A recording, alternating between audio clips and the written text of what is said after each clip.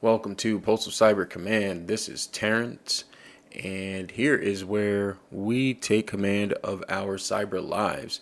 And today I am going to talk to you about how I passed the Pentest Plus CompTIA exam. Let's get right to it.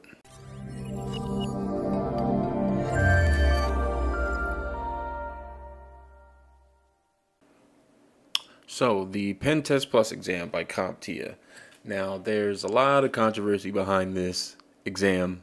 A lot of folks don't really think it's a Pentest Plus exam. Some folks do, but I think it is pretty well-rounded in combination with other certifications such as the Security Plus and the CYSA Plus, both by CompTIA. And as you can see right here, I have a lot of notes on my Pentest Plus study guide. And this study guide was, I would say, a huge piece of the pie when I studied for my exam. Now I'm going to go over a few resources that I used. Maybe it'll help you out. This book is great for starters because it did provide a lot of foundational things with ethical hacking and pen test tools and things of that nature. So it's a pretty well-rounded book. I highly recommend that you take advantage of it. There are lots of review questions. I would recommend doing those at the end of each chapter. There's also lab exercises, which are great because I even go back and do those labs whenever I can. And there's a free test bank, flashcard and test bank that's included with this, and I have used that for every CompTIA exam that I've taken thus far, and it hasn't let me down. So highly recommend that. And secondly, we're going to talk about pluralsight. Now, a lot of you who come here or have reviewed my prior videos do know that I am an advocate for pluralsight, and it's been such a benefit to me that I've used it for various certifications up until now, and I will continue to do so. So what we're going to do is we're going to take a quick look at pluralsight and also ACloudGuru, which you can use for lab prep and things of that nature, and pen testing labs. So let's take a look. And here is pluralsight.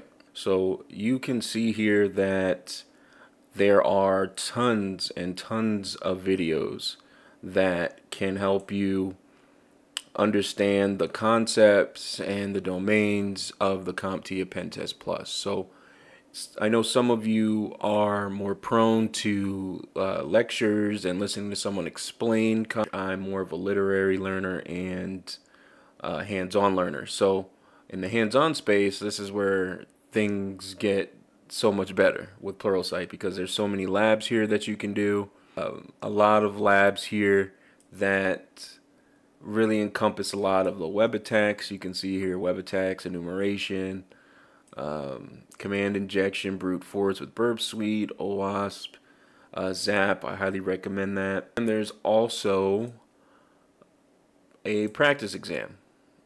You can go in here and take the practice exam as many times as you want. So I highly recommend using this platform for your certification prep, especially for CompTIA. ACloudGuru.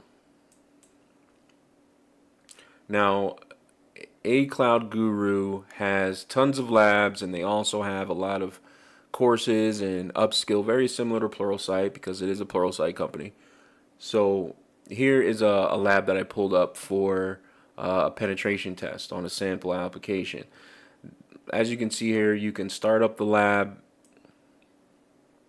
and it gives you the objectives, and it basically gives you step-by-step instructions on what to do, just like the labs in pluralsight. They both do the same. They walk you through the steps, and you can spin up the lab almost right away. It'll tell you how long it'll take, and look at that. Look at that. We got a lab up and ready to go, and you'll see that it's about a 15-minute video here. You don't necessarily have to do that. You can go to the learning objectives here and do the steps that they're telling you to do. Register the cloud user username to the WebGoat instance, and it's pretty cool. And I can definitely tell you, and they give you the credentials here, and then you can pull up the terminal in another window, and there's your terminal. So I definitely recommend using pluralsight and ACloudGuru for lab help, so you can really understand when you see it on the exam. You'll understand that you've done this before. Hey, I did that in the lab.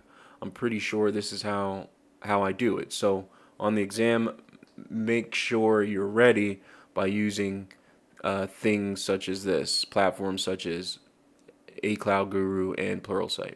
I recommend things such as knowing the open source intelligence, knowing the steps of a penetration test and what is required. I recommend knowing active scanners such as nmap, know attack tools such as metasploit. You're going to want to know the differences between programming languages.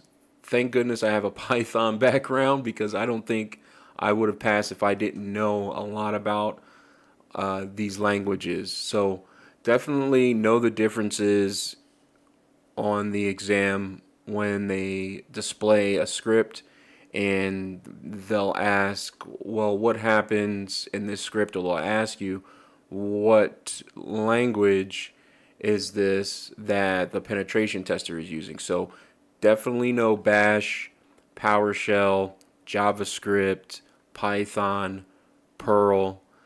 Know the differences in syntax of those programming languages. Trust me, it will help you. You'll thank me later.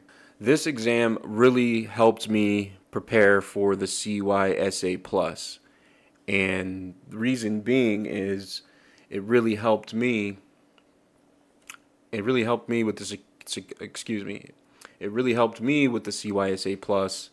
There was actually overlap with this exam and the CYSA Plus with things such as SIMS, security, information and event management tools, and reading those logs. We'll definitely go over that somewhere down the line about the CYSA Plus. That's a whole nother discussion. But yeah, that's pretty much it. Hopefully that was helpful to you. I'll leave some links down in the description for pluralsight, as well as the study guide and some of the other resources I mentioned. So thanks for dropping by. Like and subscribe the video. I appreciate you very much for checking this out. And remember, you pass your exam, keep your finger on the pulse of cyber, and I'll see you next time.